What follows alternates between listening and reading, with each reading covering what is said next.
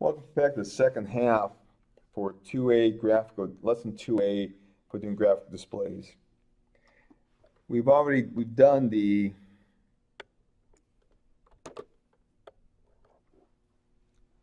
tutorial portion of this lesson.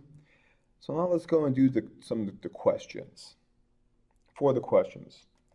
Each of these are previews. We'll have anywhere from 1, sometimes none, but usually 1 at least, and up to 4 or 5 questions.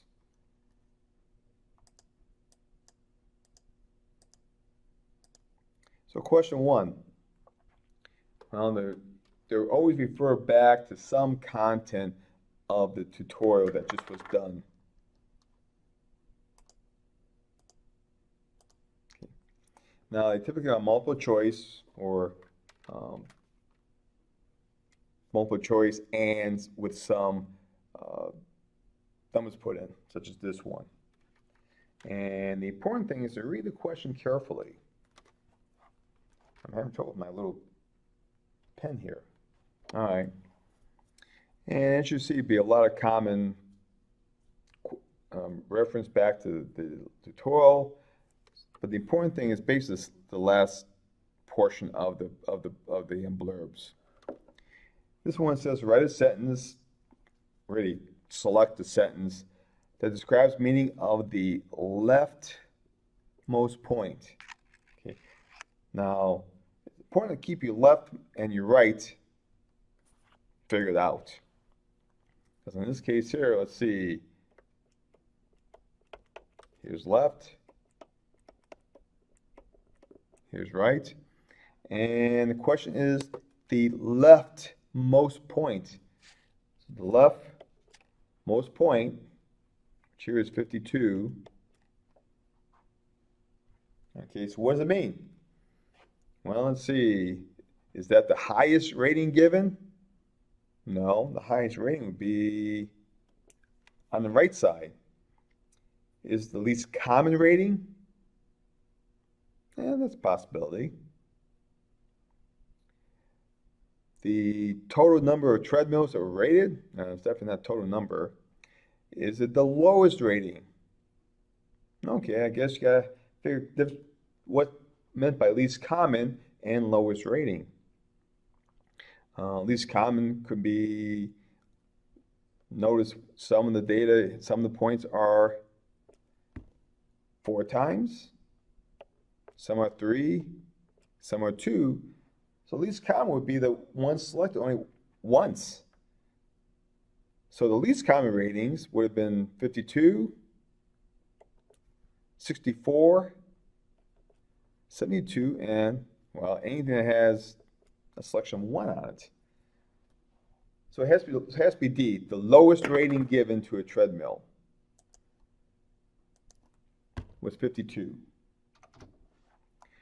Let's see if we're correct. And we are.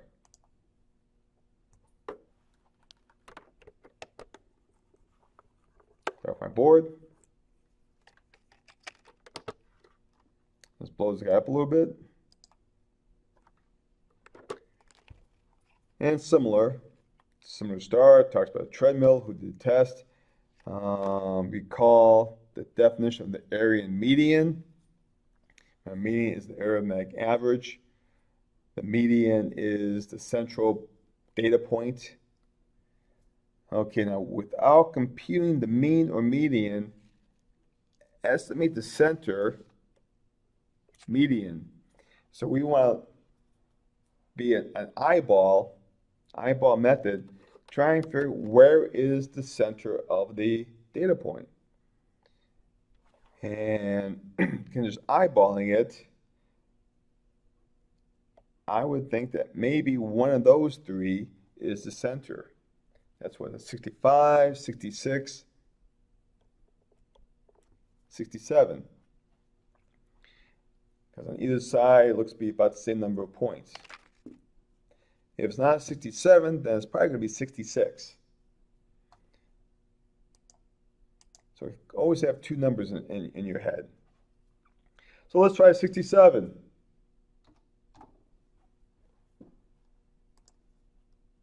And it was correct. So one of those three numbers, one of those three selections, 7, is the middle, the median.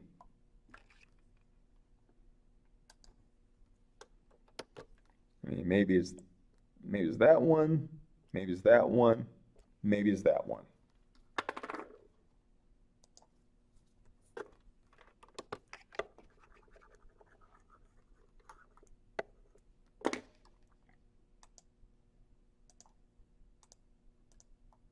Okay. Ooh, 2 plots. A dot plot and a histogram. Woohoo! Well, let's see. Again, who did it, what they were doing. Oh, this is heart rate monitors. Oh, includes heart rate monitor. Okay.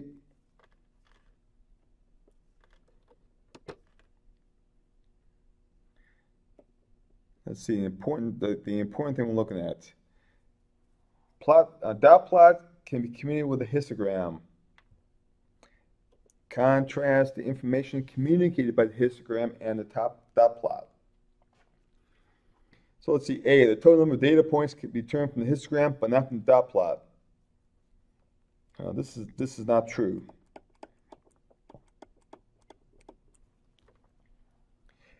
The data with a dot plot, just count the dots. That's how many data points you have. But with the histogram, what they're saying, in this case, saying between 45 and 50, there was one data point. Between 55, I don't know, some positive, 5 and 60 or 55, 59, they're saying they have 3, they have 4 points.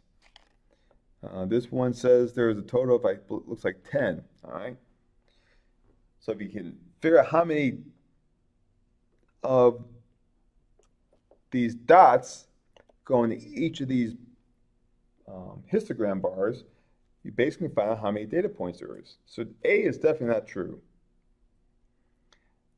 Let's see, the center of the distribution can be determined from the dot plot, but not from the histogram. The general description of the shape of the distribution can be determined by the dot plot, but not the histogram. Now let's say histogram, that's one of their powers, is to get a general shape. Dot plots, the data is too spread out. So shape is really determined not by a dot plot, but by the histogram. So this one's not true. The actual value is more easily referenced in dot plots, but are lost in the histogram. This is true. You can actually get the data point because that one was a measure at 73. This guy is 80. This one is 61. But once you lump them into a histogram, you lose the values of what made up the height of that bar in the histogram. So D is definitely true. So again, I know D is true. B, I'm a little wishy-washy on that. Knowing that this guy gives me a couple tries, I'm going to just go with D for the moment. Oh. That was a true statement. So let's go back to my question. The center of the distribution can be determined from the dot plot, the median, but not from the histogram. And they're saying that is a true statement. Wait a minute, they're saying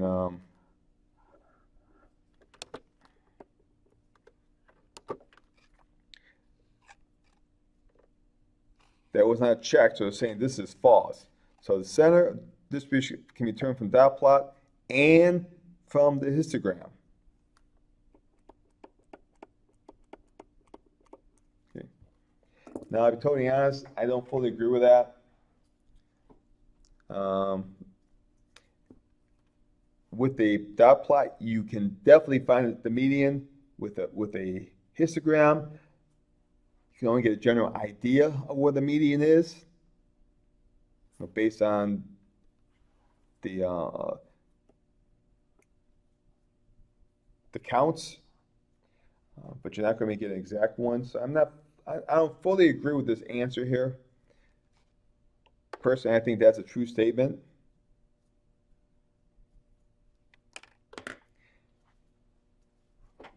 You can get a general idea of what the median is with the histogram, but you cannot get the exact number. Oops, wrong question.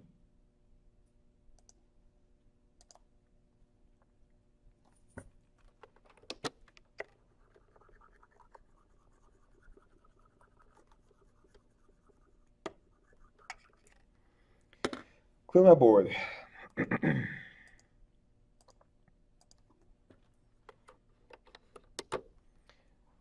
Similar.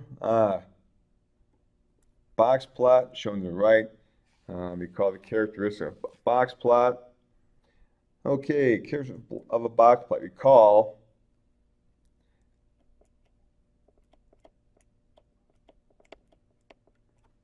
the lowest 25% of your data goes there. Top 25%.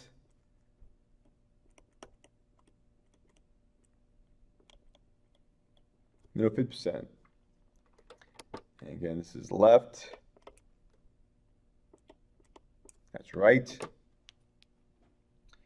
And looks like this is a 50, 1, 2, 63, 71, and 82. And let's see what we got here. They're asking for what the box, okay, now the box, which is, well, the box, all that stuff, middle, 50%, between 63 and 71. What if that button works? It does. 71. The left whisker, left, bottom 50%, 50, 63, right whisker, top 50, 71 to 82.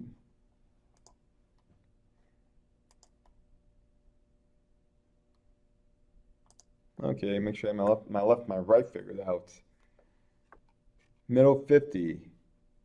Left is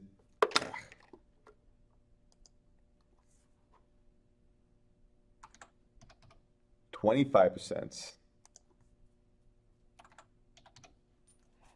They got up to 100. I got 50 here, and 50, 50, and 50 is 150.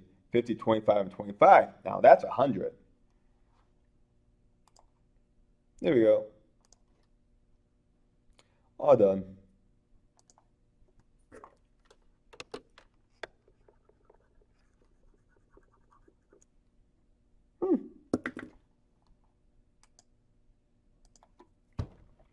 And that is lesson 2A, preview assignment to graphical displays.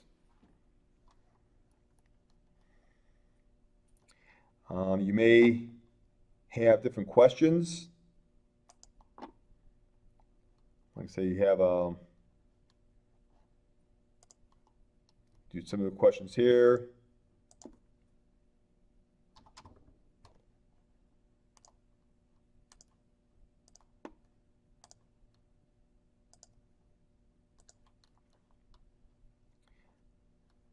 Okay, looks like there's only two options. You get two tries to get them right. When you get two tries within a problem, and then get two problems or two versions of the same problem to get it